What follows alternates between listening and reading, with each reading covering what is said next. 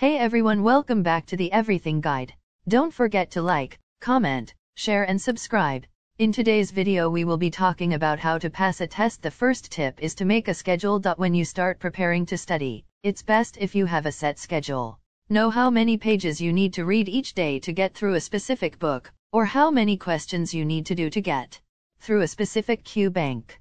Doing this will keep you on track and let you know if you are falling behind schedule. I like to have a list of things to do each day so that I can check them off when they get done. This makes me feel like I accomplished what I needed to. You can also add a few things to the end of your schedule for that week, so if you have extra time you can get those out of the way as well. The second tip is to be realistic.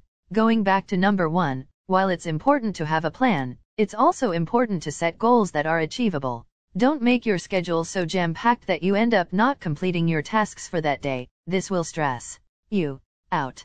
To help decide what is realistic and what isn't, spend one full day studying before you make your entire study schedule so that you can gauge how long it takes to complete each task.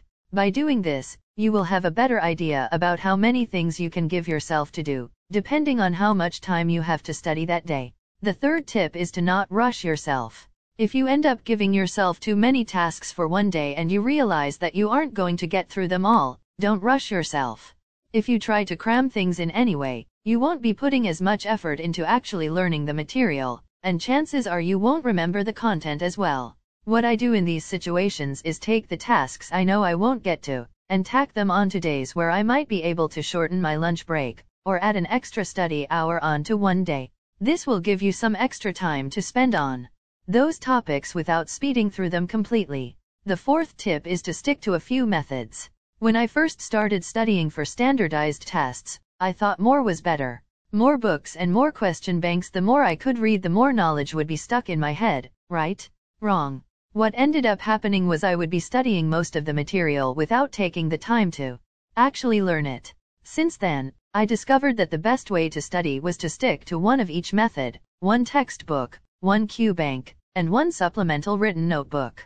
By doing this you eliminate the stress of multiple sources giving you different information, which happens pretty frequently, and you can focus on getting through the material multiple times instead of reading multiple sources only once. The fifth tip is to do what works for you.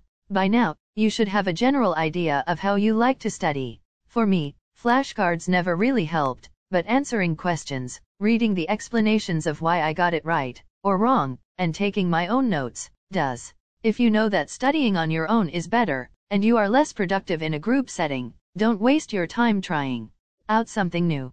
For me, I like studying alone for the most part, but reviewing the material with someone else for a few hours at the end of the day. I feel that this reinforces what I read earlier and helps it stick better, but again, everyone is different, so at this point in the game stick to what you know works best for you. The sixth tip is to take a review course. I can now confidently say, it was one of the best decisions I made. Having someone who is highly experienced and knowledgeable in that area tell you what they think is important for you to know for an exam is definitely helpful. By doing this, I was able to focus on the high-yield material, and weed out some other topics that were less important for the exam. Ask around for opinions on different review courses you can take, and make sure the one you sign up for is legit. The seventh tip is to pick a good study spot.